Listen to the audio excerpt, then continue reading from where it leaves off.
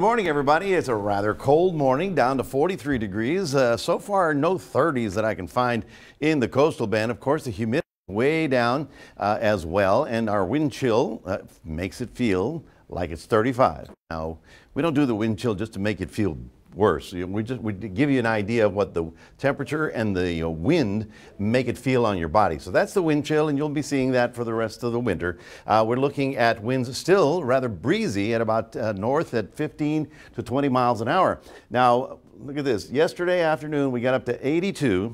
Then the front came through, right on time, by the way.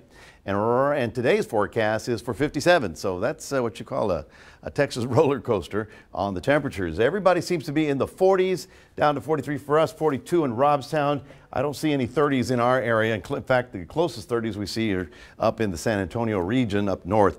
The winds, however, are still rather breezy, and that's what's going to make it feel rather cold. So obviously grab your jacket. You're going to be needing it. The old cold front is way down there south of Brownsville. Everybody's completely back into the December pattern. This squiggly line is the freeze line. So everything north of that will likely be below freezing. So it's way up there north of the hill country up in North Texas. So 38 for San Antonio and 42 in Houston. Of course, yesterday when the front came through, we got two drops. That's about all I saw. And then, but as the front hit all the moisture out over the Gulf, it did trigger some thunder showers.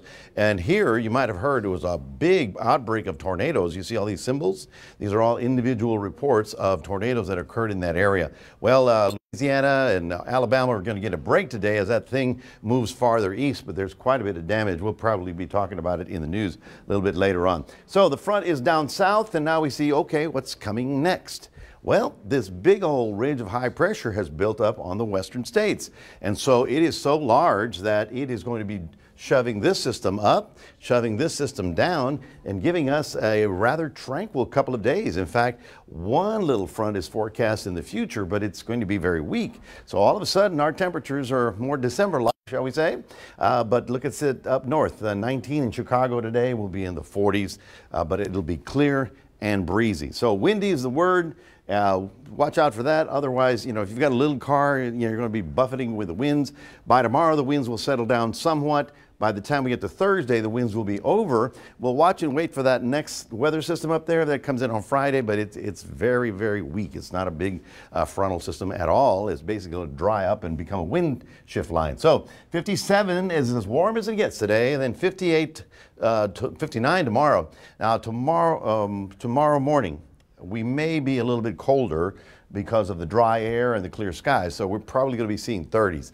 But then it stays fair and cool all the way through. Friday, a few clouds with that frontal passes, but the weekend is looking very nice, fair and dry, and temperatures hovering between upper 60s to low 70s. That is your 7-day forecast brought to you by NEC Co-op Energy. Back in a moment with Sunrise after this.